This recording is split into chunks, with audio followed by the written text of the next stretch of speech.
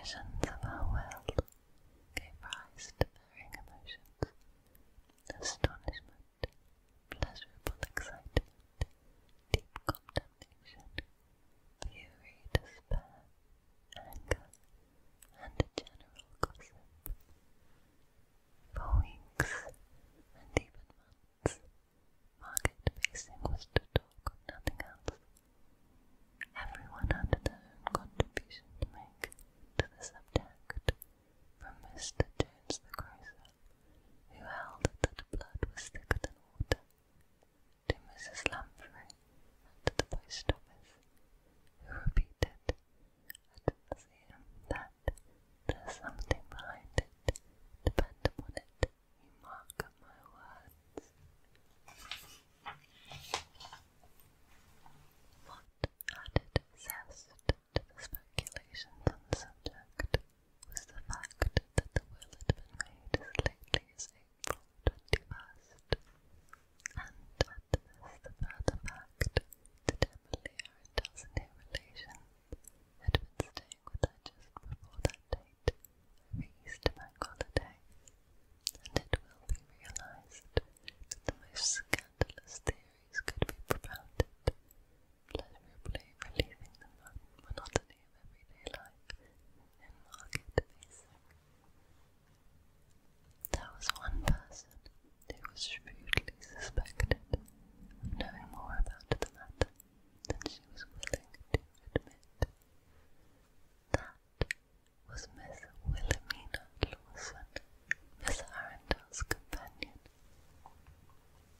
Miss Lawson, however, professed herself just as much in the dark as everyone else. She too, she declared, had been dumbfounded when the will was read out. A lot of people, of course, did not believe this. Nevertheless, whether Miss Lawson was or was not as arrogant as she declared herself to be, only one person really knew the true facts. That person was the dead woman herself. Emily Arundel had kept her own counsel, as she was in the habit of doing. Even to her lawyer, she had said nothing of the motives underlying her action.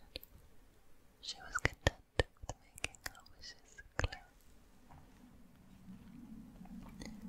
In that reticence could be found the keynote of Emily Arundel's character. She was, in every respect, the typical product of her generation. She had both its virtues and its vices. She was autocratic and often overbearing, but she was also intensely warm-hearted. Her tongue was sharp, but her actions were kind. She was outwardly sentimental, but inwardly shrewd. She had a succession of companions whom she bullied unmercifully, but treated with great generosity. She had a great sense of family obligation. On the Friday before Easter, Emily Arundel was standing in the hall of Little Green House, giving various directions to Miss Lawson. Emily Arundel had been a handsome girl, and she was now a well-preserved handsome old lady, with a straight brown back and a brisk manner. A faint yellowness in her skin was a warning that she could not eat rich food with impunity. Miss Arundel was saying, "Now then, Minnie, where have you put the mould? Well, I thought, I hope I've done right. Dr. and Mrs. Daniels in the oak room and Teresa in the blue room, and Mr. Charles in the older nursery. Teresa can have the older nursery and Charles will have the blue room. Oh yes, I'm sorry, I thought the old nursery being rather more inconvenient. It will do very nicely for Teresa." In Miss Arundel's day, women took second place, men were the important members of society. "I'm so sorry that the little children aren't coming," murmured Miss Lawson sentimentally. She loved children and was quite incapable of managing them. "4 visitors will be quite enough," said Miss Arundel. "In any case, Bella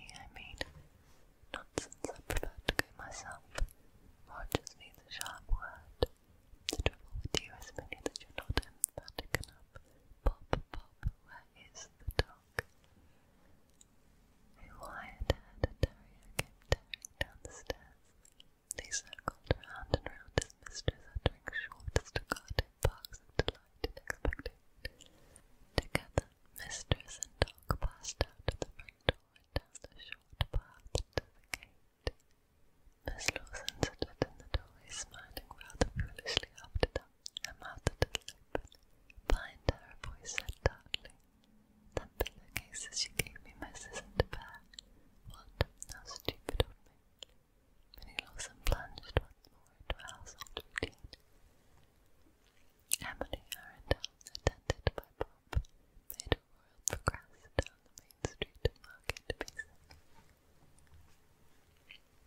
Yet it was very much of a royal progress. In each shop she entered, the proprietor always hurried forward to attend to her. She was Miss Arundel,